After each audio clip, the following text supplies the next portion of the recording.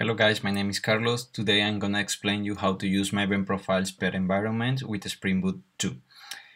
I've been doing some videos related to Spring, Couchbase, Spring Data, how to use Amazon Web Services with Tomcat, Jenkins, and many people ask me about the profiles, if I deal with how I deal with the profiles. So I create this video for those. Basically, this is a Spring Boot REST project that handles the application properties per environment using Maven profiles. Then it comes the question, which profile? Because there are two kinds of profiles. We have the Maven profiles and the Spring profiles. Here is some code how to use the Maven profile, clean install -pdev from the command line or from Eclipse. And the Spring profiles, this is basically the code. The difference is one is done at build time and the other one at runtime. So the answer which one to use depends on your requirements, but I create a good rule of thumb. Basically, if you need different artifacts, then go with Maven profiles. If it's just a real configuration that can be set after the artifact is built, then go with Spring profiles. So Maven profiles would provide you a build time solution, while Spring profiles will provide you a runtime alternative. Okay, so about my project, it's an Spring Boot 2 project. It has just the web and Tomcat. I'm using Java 8, Tomcat 8.5, and Maven. I just expose one method to test my configuration.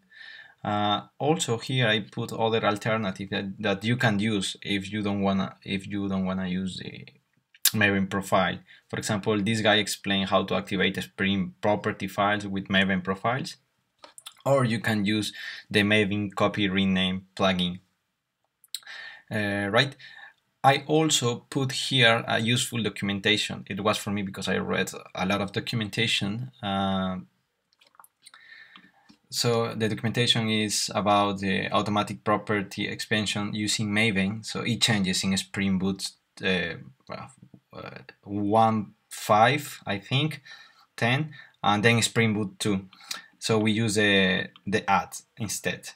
Basically, there, if you don't inherit from the started parent, you need to do these changes, right, in your POM file. Then it has the relaxed binding too. So it's just deal with the name in the property files. It's really cool, really cool. Then we have the externalized configurations, how to deal with the application properties that comes from other parts of your application with Spring. Then the traditional deployment. So basically, it's like you create a WAR file and then you put in a container, maybe using Jenkins, right? So this changes this part in the code. I'm gonna explain later. This is the Spring Boot 2 release note. Basically, they put all the changes that they create since the 1.5.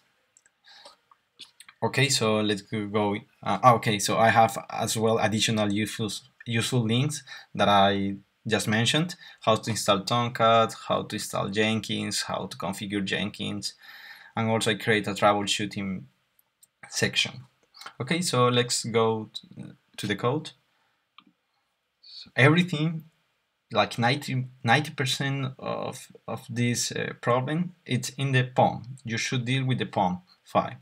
So you have your group ID, your artifact. This is the most important part. Then I like to define properties. Okay, so this is my Java version. Then here, remember that part that says if you inherit from the parent. Yes, I'm using the parent. It's really good, a really good starting point. So here I put the version. This is the 2 milestone basically of Spring Boot. I'm using these dependencies, the started web, as I mentioned, and the Tomcat. And the scope for the Tomcat is going to be provided. Okay, so this is my Maven profile. So basically, you create profile as you usually do. So I have 4 profiles: local, dev, QA, and production. I create 2 variables for each one. It's called override profiles, and I will print the current profile. That's why I put the name here. This is local, this is for dev, this is for QA, and this is for prod. Okay, so then we go to the build section. I put a name for my var. okay, here, so this is the Maven resources. Here we deal with copying the resources to the output directory. What I don't want is to put the profiles files. So here are my profiles. So I want Maven to copy just my application properties. So exclude my profiles, right? Then I'm gonna use the Maven filtering. So basically I'm gonna tell Maven that use these variables that are in my overrides files to put it in my application properties, right? So that's why here I'm using that variable according to the profile. So this is a Spring Boot Maven plugin. So and this is something additional I put here is to print the current Maven profile when we build using Maven, right? So it's gonna print my current profile. It's okay. So then with the code, we start with the actually where's the entry point? Okay, here. Yeah. This is my Spring Boot application. As I mentioned, I'm going to extend Spring Boot initializer because I want traditional deployment. I'm going to print my Catalina home variable just for testing purposes. What else? Then we have, okay, this is my main configuration class. Let's say it has the enable configuration properties, and here is the list of my settings. You can place your beans here as well. So I just have one custom settings, so let's go there. So my settings, it's a component, and then you should put a configuration property. I'm gonna use a prefix called custom, and I defined 4 variables: server URL, server port, debuggable, image quality. Here is the getters and setters. So what it's oh, okay, this is my controller, but just to hit the server and print the variables, right? So this is my application properties, as I mentioned. Here, this is the prefix, this is the variable, this is the new placeholder, is not the $1, this is the add. So this is how to differentiate with the Spring variables with the Spring Boot. The cool thing of this approach with Maven profiles in the way that I'm doing is like, for example, you can have a variable that apply for all the environments, and you just need to put here, for example, the image quality height. It's going to apply for all. In case that at any point in time you need to change that, okay, you just create the variable here and override with the profile, right? So in the profile, for example, for dev, I have dev 80 and true. For example, local, it's localhost 8080 and true. So yeah, I put different variables in order to test. And then I have my logback configuration where I put everything in my standard output and a file inside my Catalina home logs folder. Okay, so let's test this configuration. Okay, so I'm gonna go to run configurations. Okay, so I'm gonna compile with the profile dev. Okay, it's compiling. Okay, yeah, this is what I mentioned. Oh, it moved. Wait a second. Okay, here I'm printing the current Maven profile, so it's okay. Let's make sure that it's okay, right? Okay, there are no logs here. This is my project, so I'm gonna go to the target. I should open the wire, but this file is the same. So webinf classes. Okay, remember that I exclude the profiles. Okay, so now I have just my application properties.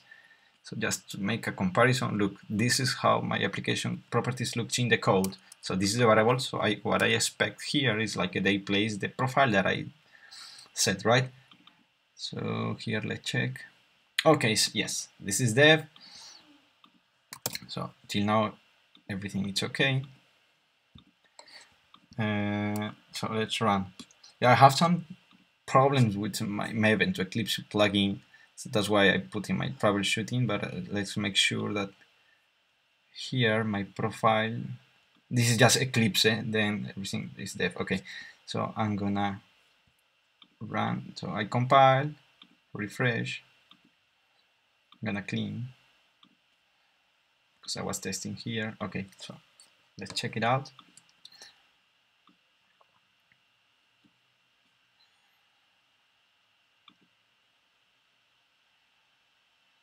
Let's wait a second. But it have the depth override, so API depth 80 and true plus the high, right? I don't know why it takes longer. Maybe because of the video. Ah, okay, yeah, it's started.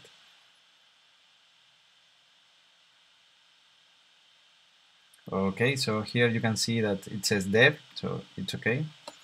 But just in case, as I mentioned, I create a web service to print again. So